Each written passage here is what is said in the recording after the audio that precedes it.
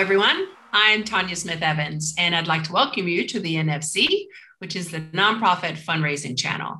And I'd also like to extend a warm welcome to my co-host, Kurt Whedon. Great to be with you, Tanya, and also great to have a chance to spend 5 minutes outlining ways nonprofit organizations can use this Moneymaker video to up the odds for getting a grant from one of the nation's over 100,000 private foundations. And since foundations represent about 15% of all donations made to nonprofits, they really are an important source of support.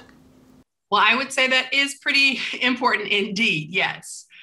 Tanya, to come up with a workable strategy for reaching out to foundations, we really need to separate the foundation field into its component parts. As you can see from this frame, foundations come in a variety of shapes and sizes. Can you give us a short explanation of each one? Well, public foundations are actually 501c3 nonprofits that have the word foundation in their titles, but really aren't private foundations at all.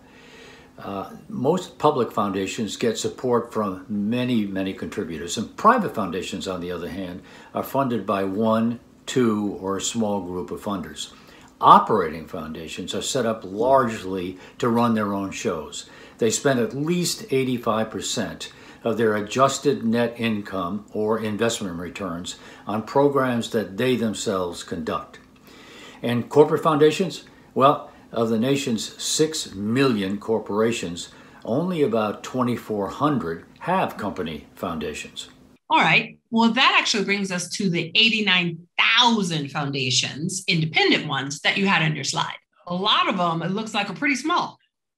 Very small compared to this list of the biggest of the big hitter foundations that are out there. For all of our viewers and nonprofit friends from board, staff, and volunteers, can you give us your insight and ideas about how they might actually raise money? Remember, a few minutes ago, we pointed out that 66% of independent and family foundations are small. And with assets of only $1 million or so, they're very unlikely to have the kind of investment returns that would allow them to make a lot of donations. And also, they have no full-time staff for the most part, and funding decisions are usually made by just one or a small group of family members. What would you say then, Kurt, is the best way for folks to try to connect with these smaller foundations? Well, look, most of these smaller foundations are locally focused.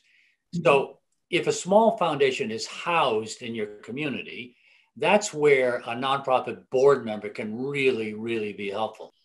And would that board member then be helping to open the door to the foundation? That's exactly right. What about big foundations, Kurt?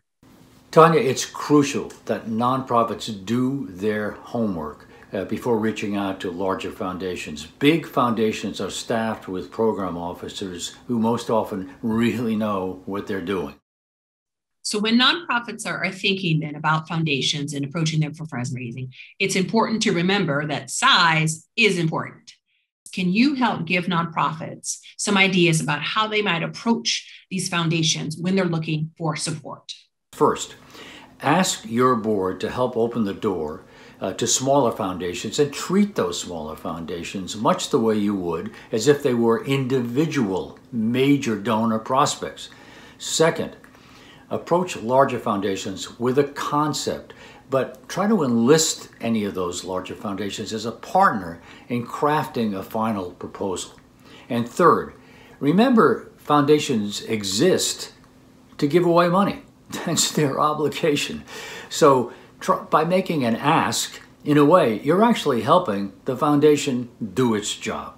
This NFC 5-minute nonprofit moneymaker is just one of many available on YouTube. Click the subscribe icon and get more informative fundraising tips from the nonprofit fundraising channel. This is Kurt Whedon saying thanks for watching.